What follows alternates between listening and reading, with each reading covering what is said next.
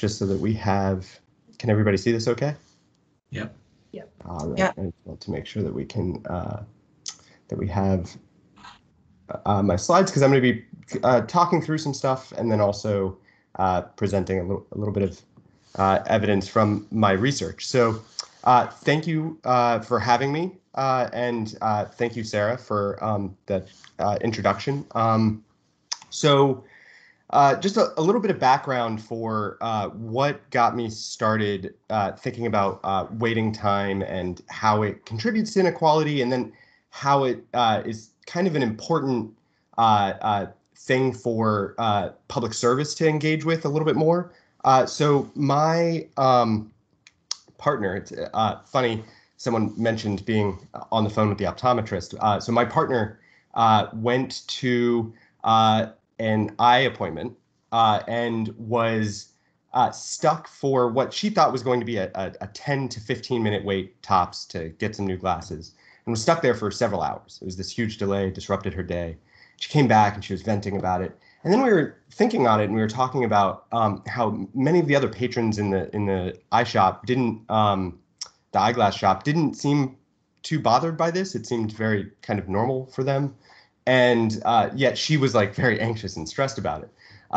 And she also volunteers to help low-income women get grants for health services, to cover health services. So it involves coordinating a lot of meetings with clinics and things like that, and scheduling with clinics. And she was talking about how when she's working with these low-income women, oftentimes they have to set aside an entire day for their appointment. It's this huge hassle. They end up waiting in lobbies for hours at a time. And it's just something that didn't really occur to us all that much, because for us, going to the doctor, we have maybe at most a 40-minute wait.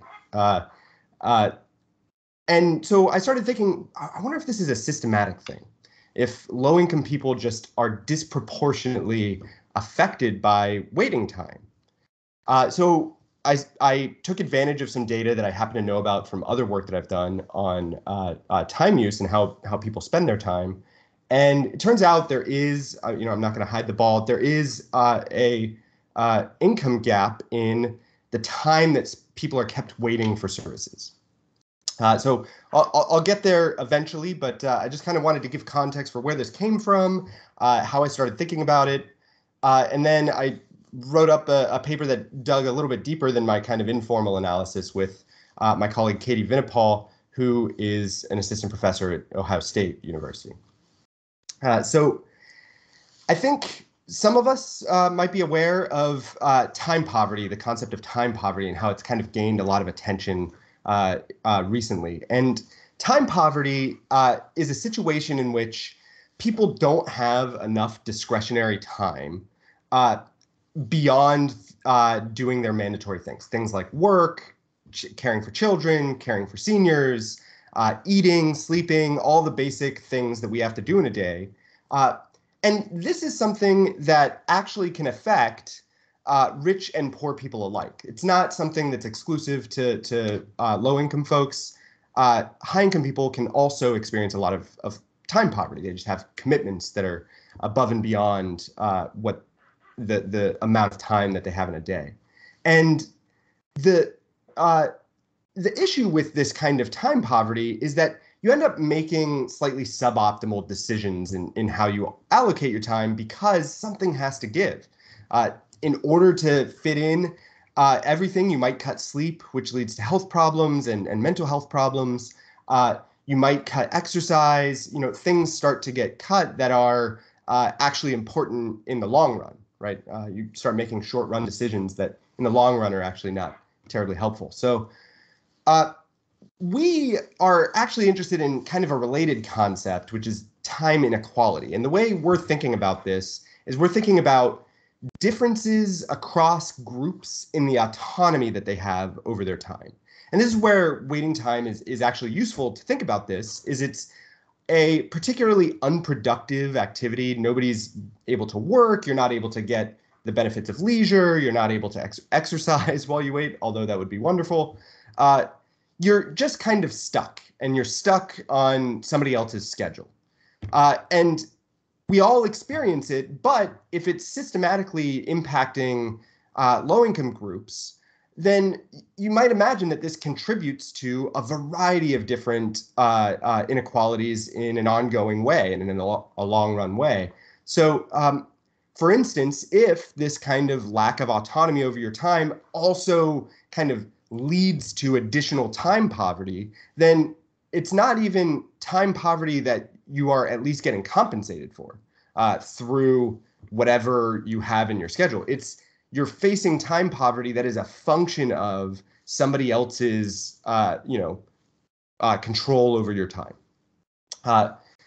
So a lot of authors have kind of, especially in recent years, started to think about this and autonomy that people have over time and inequality and what that means for society and what that means normatively.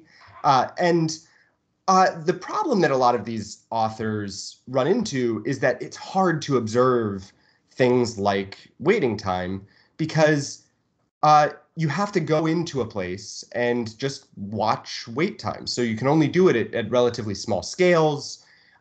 You might have the issue of when you go into, say, a social work office and people are coming in and they have to wait.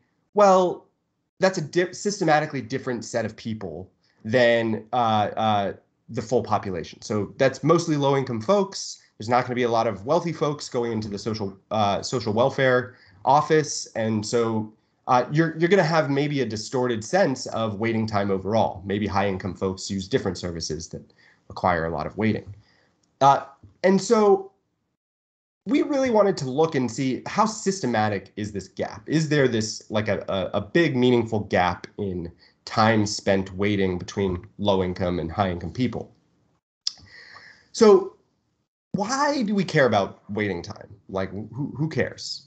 Well, generally, I kind of touched on this a bit in the intro, but there's a variety of reasons. Time is scarce, and autonomy is important for people's flourishing. So oftentimes, people can make pretty decent decisions for themselves on how much leisure they need, how much sleep they need, the obligations that they need to cover. And so when you lack autonomy over your time, you might end up making less optimal decisions in the time that you do have discretion over. Waiting time also reflects differences in how society values time, people's time. So if different groups are subject to less autonomy over their time, you might imagine that that's signaling something that in and of itself is somewhat stressful. It's signaling, look, your time is less valuable to me than other people's time. And differential treatment is obviously an equity issue that we should all care about normatively. But also, as I kind of alluded to, time scarcity shapes physical and mental health in what gets cut. And there's a lot of, from the time poverty work, there's a lot of evidence that people that are time poor end up cutting things like exercise, sleep, healthy food, because a lot of healthy food takes a little bit longer to prepare.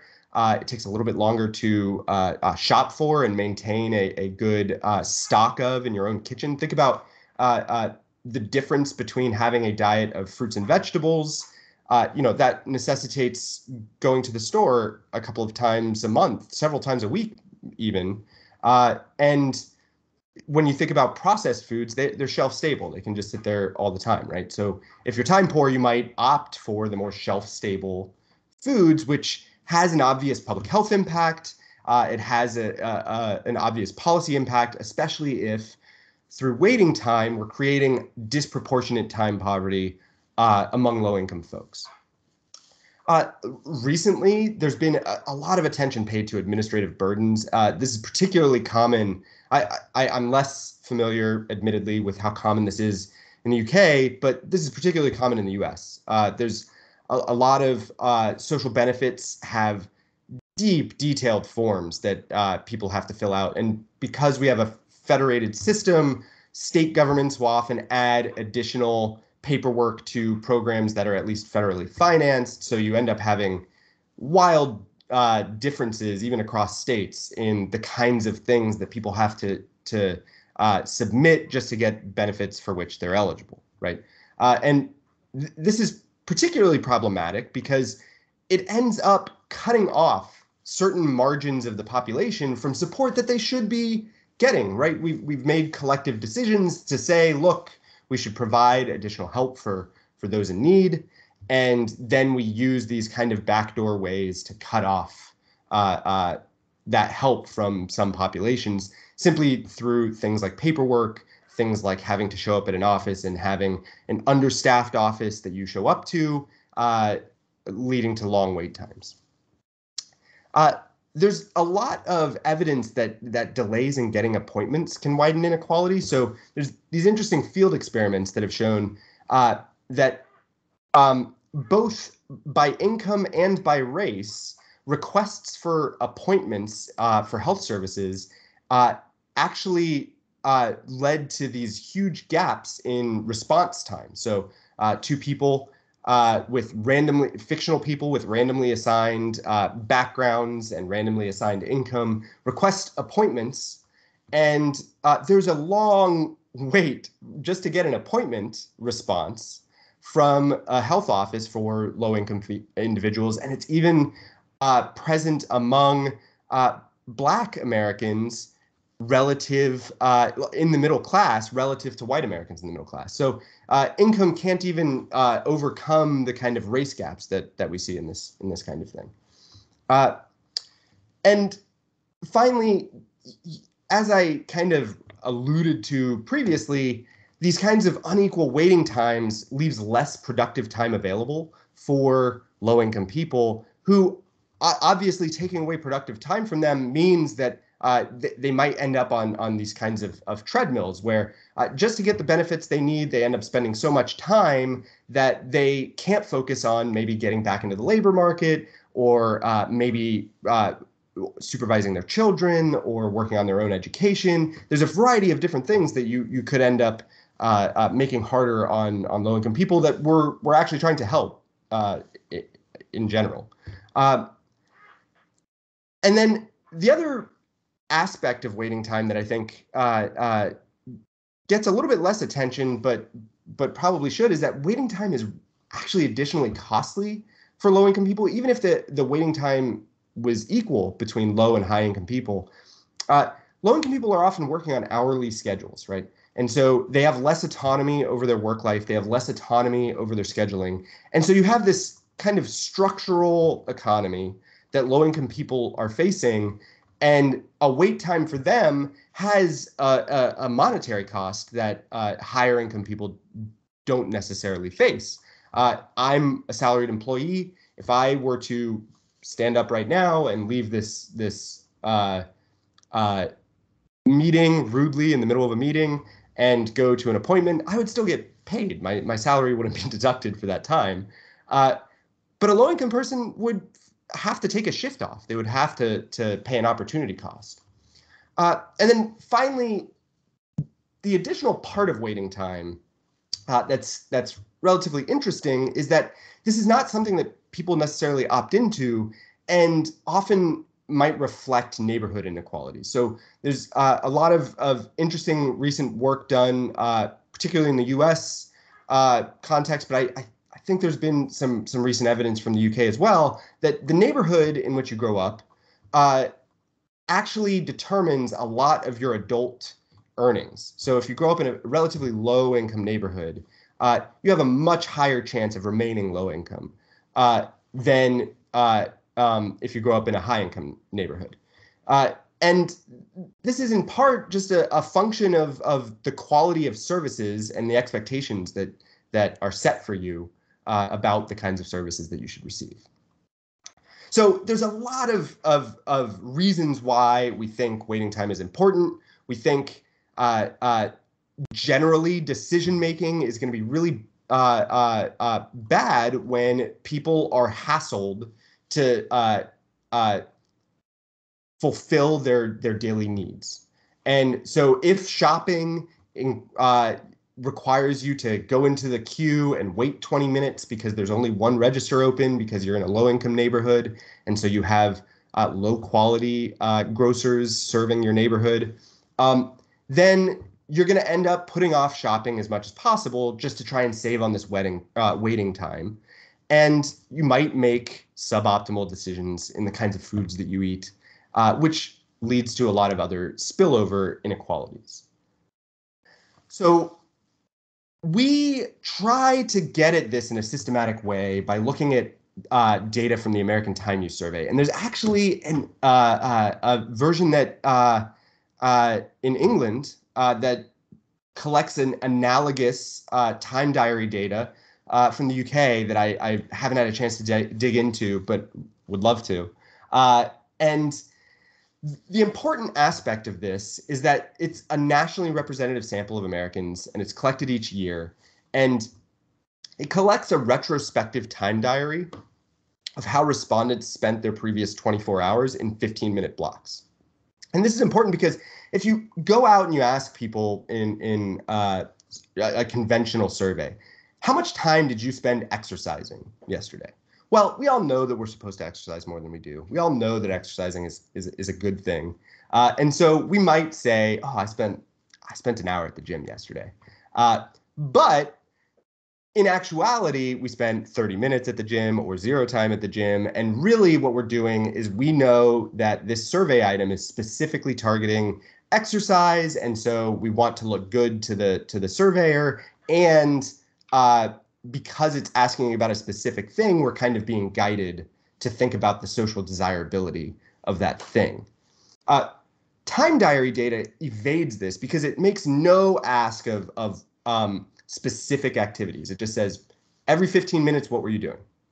And people fill out their time diaries. You can aggregate this, and it gives you a picture of how the typical American is spending their time on a typical day. And then this data is actually linked to a lot of data on things like education, economic information, family information, et cetera. So we have this window from 2003 to 2019. So they just released the pandemic year batch of this data. And I did take like a brief look at it a few weeks ago. And all of the results here, you can actually see in, somewhat surprisingly, in the pandemic year as well. And we could talk about that maybe a little bit later as to why that might be. So we look at the gaps in time spent waiting for services generally. So we look at health, we combine a bunch of services just to get a holistic picture, and then we look at some services that are more commonly used in detail, so separately. So we look at waiting for things like health, legal services, that's things like going to court, paying tickets, blah, blah, blah. Government services broadly, retail, childcare, schooling, adult care, home maintenance, all of the things that are common services that we need to survive daily life. And because of all the rich data that this is linked to, we can control for things like race and gender, educational background, yada, yada, yada. I don't want to spend too much time getting into the weeds on this, but we can condition to try and make respondents as comparable as possible, except for their income. And so then we look at low-income respondents. The federal poverty line for a family of 4 is around 22,000 in our window. So we look at low-income respondents defined as 20K or less, high-income respondents 150K or more. It doesn't actually get more granular than that above 150K in the data. So that was, we were kind of forced on that by the nature of the data. So what do we find? Well, we see that there's actually an income gap in the time that people spend waiting for services. And the gap is not particularly small. We're talking about, this is among people that spent a little bit of time waiting. They had some non-zero wait time. And low-income people spend more time waiting when waiting occurs than high-income people. And this is particularly striking because high-income people also select out of some waiting. So they're less likely to wait at all. And that's because you can imagine some obvious explanations. They can do online shopping. They can choose higher quality services. They can optimize the time of day that they go to conduct their business because they have more flexibility in their schedule. A lot of different explanations for this. But this comes out to about 12 minutes in a typical day, additional waiting for low-income people. And I'll circle back to why that's a bigger deal than it facially appears. So health services, it gets even bigger. So when we think about things like going to the doctor, low-income people are spending about 20 minutes more in a typical day waiting for health services than a high-income person, which, given kind of what I was discussing before about how this might shape future decisions, this is a real problem, because if we care about public health and we care about equity in the quality of healthcare that people receive, people might be less likely to go to preventative care appointments, just standard physicals, standard preventative care, if they are going to spend a ton of time of their life waiting in the lobby or waiting to get an appointment. Now, I want to point out that all of these gaps exclude transit. So they include the time it took to travel to a place, but it does not include things like waiting at the bus stop, waiting at the train stop. It's just total time traveling. So I can account for that. But if we were to actually separate out waiting for transit and we were able to actually add this to the waiting gap, it would almost certainly be larger. So we look at shopping. This helps us get at a sense of how much of this is neighborhood quality, because everybody has to shop. We have to shop regularly. And again, even in grocery shopping, we can see that low-income people end up waiting longer at the grocery store. And like I said, this has public health effects because we might worry about some less optimal and less healthy eating decisions being made as a result of trying to avoid this kind of headache of going to the store. Similar to the field experiments that are looking at things like how long it takes to get an appointment on the calendar, we can see that Black Americans actually have the same waiting gap that among high-income Black Americans that we see in low-income Black Americans. In other words, income doesn't seem to, while white, Hispanic, Asian Americans all get this kind of income benefit where the higher income they are, the more likely they are to receive better services, faster services. For Black Americans, income doesn't seem to help much. Finally, I just want to go quickly through time of day. And this is important when we think about things like scheduling and flexibility and especially staffing services. So you can see that there's not a big gap during the day between low-income and high-income individuals. It's all in the evenings and in the mornings, which to me suggests that the likely story here is, well, in the mornings and in the evenings, there's a big rush.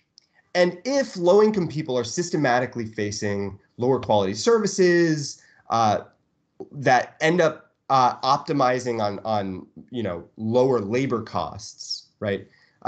Those lower labor costs mean that in rush hours before and after work, there's going to be a higher wait time for anybody that's using those services. And so what ends up happening is that staffing decision leads to these huge gaps in time spent waiting for things. And it's true both in the weekdays and on the weekends, which again strikes me as kind of a compelling case that at least some of this is being done through neighborhood sorting and neighborhood design. So when we think about things like what can public servants do about this, well, we need to think about the ways in which planning our cities, planning our communities, zoning, housing policy, all of these intersect in ways that influence neighborhood quality and the distribution of high and low income people across neighborhoods. So on a typical day, the basic summary here is that on a typical day, low-income Americans spend about 12 minutes more waiting for services. It's about 18 minutes more when we look at just health services. High-income people can also trade income to avoid waiting at all.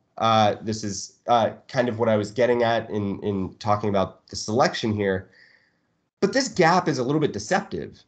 If we think about using just 3 services per week, and 3 services per week involve some amount of waiting. That means low-income Americans are losing an additional 26 to 31 hours a year just to the additional wait time.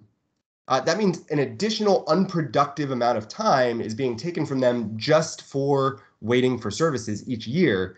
31 hours, that's nearly a 40-hour work week, right? That's the first part of your vacation. Imagine losing 31 hours of your vacation days just to waiting around for additional services. But waiting time can also lead to avoiding kind of important appointments or putting them off. So these kinds of gaps are important for just so many reasons, but one of them is just an equity concern in the outcomes that we all care about for the public that we're trying to serve. And finally, I just want to close by noting, again, the gap is largest in the mornings and evenings. So this to me is in some part a staffing story. So we know, for instance, from a lot of queuing theory about like how people wait and what that leads to in terms of staff. The difference between having one staff member running a wait desk, a welcome desk, and 2 staff members is exponential, not linear, right? So going from 0 to 1 means that you would have to have from 1 to 2 means that you would have to have an additional triple or quadruple amount of volume to have the same wait time. So it's important to think about the amount of slack that we are building in our organizations, in our services, to deal with, especially peak hours of service time and appointment time. So I'm going to kind of end it there and open it up for discussion, questions, things that people are thinking about, how people have thought about this in their jobs.